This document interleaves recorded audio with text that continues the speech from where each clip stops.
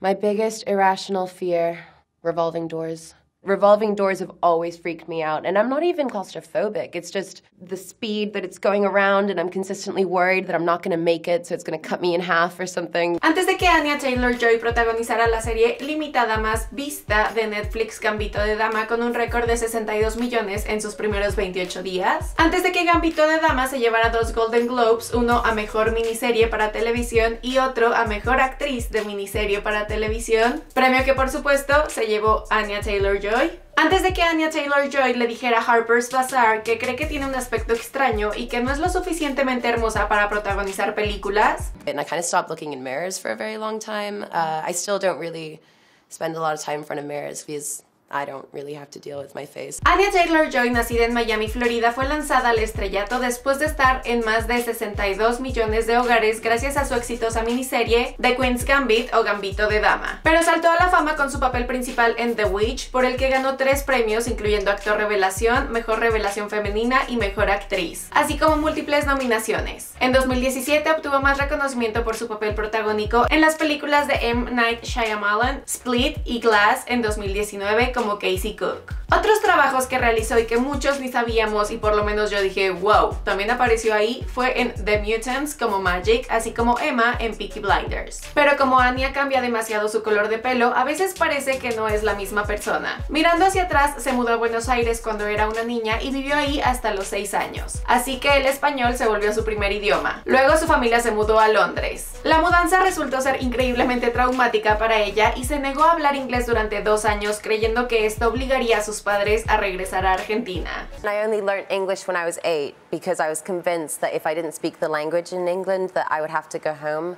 But that didn't work out. I had no friends, so I needed to learn the language pretty quickly. A los 14 años se mudó a Estados Unidos, pero dividió su tiempo entre Nueva York e Inglaterra. A los 16 años, un agente de modelos en Londres la encontró y la firmó, y aquí es donde realmente comienza la historia. ¿Qué onda? Mi nombre es Ailed y esto es Antes de que fueran famosos, documentando la vida y carrera de Anya Taylor-Joy antes de la fama. Muchísimos de ustedes me habían estado pidiendo este video y con la reciente victoria de Anya a Mejor Actriz de Miniserie, por fin aquí lo tienen. Espero que les guste. Si es así, ya saben cómo hacérmelo saber. Recuerden seguirnos en nuestras redes sociales oficiales y en mi Instagram personal y díganme en la parte de los comentarios de quién quiere que hable en los próximos videos. Bueno, ahora sí, empecemos con esta historia.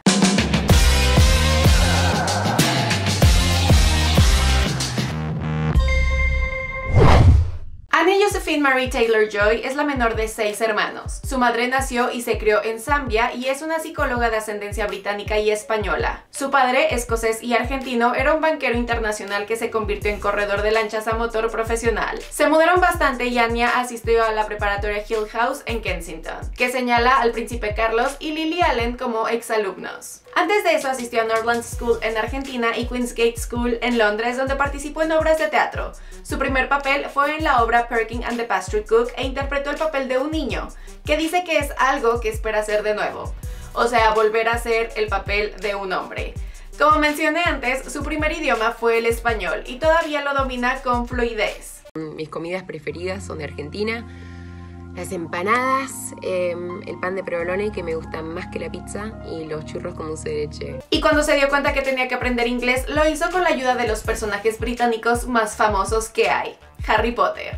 My uncle taught me to read and to speak at the same time with the Harry Potter books. I was either casting spells continuously or using very annoying words. Like I was such a precocious, annoying little kid. It's like, Mommy, I clean the dishes meticulously, you know, that kind of. Ahora agradece haberse mudado a Londres porque la expuso a oportunidades que no habría tenido si se hubiera quedado en Argentina. Al crecer le encantaba bailar. A los 3 años recuerda que estaba en Argentina y escuchó la canción Staying Alive y ese es su primer recuerdo de escuchar buena música. Fue a la escuela de ballet, pero las constantes mudanzas de su familia se convirtieron en un obstáculo para mantenerse al día en sus clases. Pero una pasión que sí persistió fue la actuación.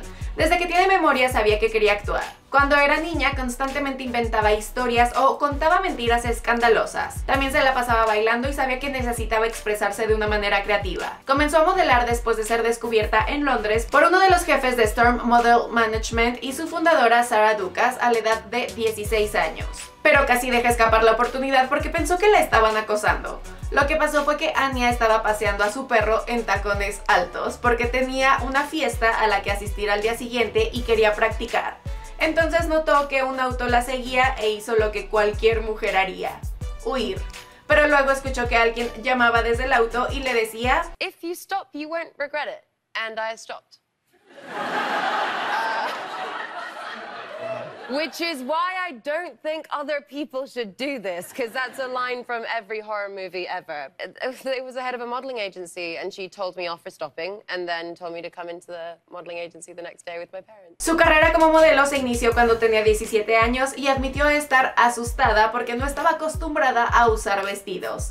Ella le dijo a W Magazine: al crecer era un marimacho y no estaba al tanto de la moda. Usaba la ropa de mis hermanos y todo lo que me compraba mi madre. Rara vez me miraba al espejo. Durante su primera prueba de vestuario no se sentía como ella misma y tampoco podía entender la idea de verse hermosa. Pero ahora le encanta arreglarse. Cuando modela, Anya lo considera una especie de experiencia extracorporal y no puede conectarse con la persona de las imágenes aunque sea ella. Ella piensa que modelar es proyectar un ideal. De cualquier forma, ella siempre consideró el modelaje como su vehículo para el panorama más grande, que era la actuación. En 2014, a los 17 años, decidió probar suerte en la actuación y abandonó la escuela.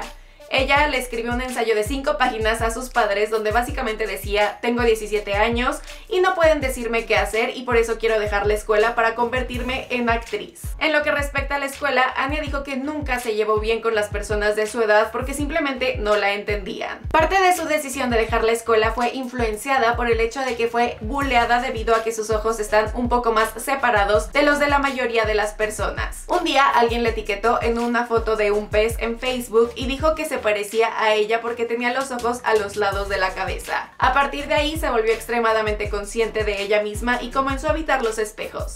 Le dijo a The Sun: no creo que sea lo suficientemente hermosa para estar en películas. Suena patético y mi novio me advierte que la gente pensará que soy una idiota por decir estas cosas, pero creo que soy rara. No iré al cine a ver mi propia película, la veré antes. La belleza de estar en tu propia piel es que no tienes que mirar tu propia cara. Y creo que muchas personas, y me incluyo, consideramos que esto está mal porque la mujer es realmente hermosa. Su primer trabajo actoral fue en un drama para adolescentes llamado Vampire Academy, con un papel tan pequeño que ni siquiera aparecía en los créditos. Después de eso actuó en algunas series de televisión como Endeavor, Viking Quest y Gold Skin. Su verdadera oportunidad llegó cuando estaba en un rodaje con los actores de Downton Abbey, donde se hizo amiga del actor Alan Ledge y compartió sus ambiciones actorales con él. Él le presentaría a un agente que la ayudó a conseguir la audición para un papel en The Witch. Esta película de 2015 fue la que captó la atención del mundo. La cinta de la audición de Anya fue la primera que vio Robert Eggers, el guionista y director de la película, quien después de su cinta vio miles más porque no podía creer que fuera tan fácil encontrar a su protagonista. Después de su actuación en The Witch, donde recibió increíbles críticas, protagonizó otro thriller de terror llamado Morgan, al que no le fue tan bien, ni por parte de la crítica, la taquilla, ni el público. En 2016 protagonizó Split y consiguió el papel principal en la película biográfica sobre Barack Obama, Barry, como Charlotte Bowman, una fusión de las 3 novias blancas de Obama en la universidad, y celebró su cumpleaños número 20 en el set de esta película. A la medianoche acababa de terminar su primera escena de sexo y la hizo sentir como una adulta.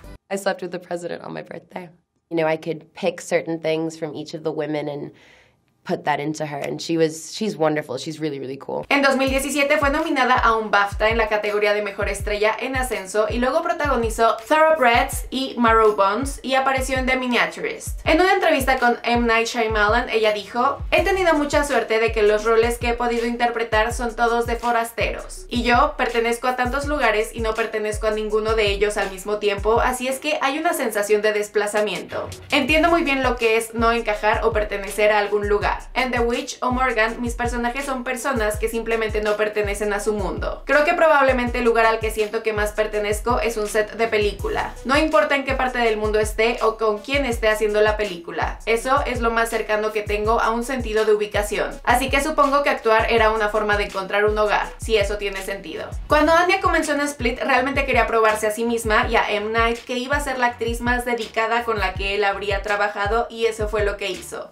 De hecho, el director ha declarado que es una actriz muy inusual y que le encantó trabajar con ella. En 2020, Anya la rompió. Primero con su papel en Queen's Gambit como aficionada al ajedrez. Pero ¿sabían que Anya no sabía nada sobre el juego? Ella le dijo a Entertainment Weekly: para mí era importante comprender la teoría del ajedrez. Tenía que saber de qué estaba hablando. No podía retener todas esas secuencias en mi cabeza sin volverme loca. Así que aprendería los partidos 5 minutos antes. Lo vi como una coreografía de baile para mis dedos. Luego llegó su papel principal en Emma, y aunque ha recibido elogios de la crítica tanto por The Witch como por la adaptación de Emma de Jane Austen, así como por su actuación en Gambito de Dama, ella no cree que cumpla con los estándares de belleza de Hollywood requeridos para la pantalla grande. De hecho, tuvo un colapso en el set de Emma porque pensó: soy la primera Emma fea y no puedo hacer esto, porque la primera línea de la película es: soy guapa, inteligente y rica. Ojalá supere eso, porque obviamente es absolutamente deslumbrante e increíblemente talentosa. De eso no hay duda. ¿Y a dónde va Anya Taylor-Joy después de todo esto? Bueno, esa es una historia para otro momento y otro video. Después de todo esto es antes de que fueran famosos. ¿Qué les pareció la historia de Anya? Díganmelo en la parte de los comentarios. Yo creo que es una historia bastante interesante, y si pensando que no es suficiente ha conseguido todo lo que ha conseguido, no puedo esperar para ver qué logra cuando se ame más a ella misma. Espero que el video les haya gustado. Si fue así, ya saben cómo hacérmelo saber. Pero bueno, yo ya me voy, pero nos estaremos viendo en otro video. Les mando muchos besos y saludos a todos. Bye.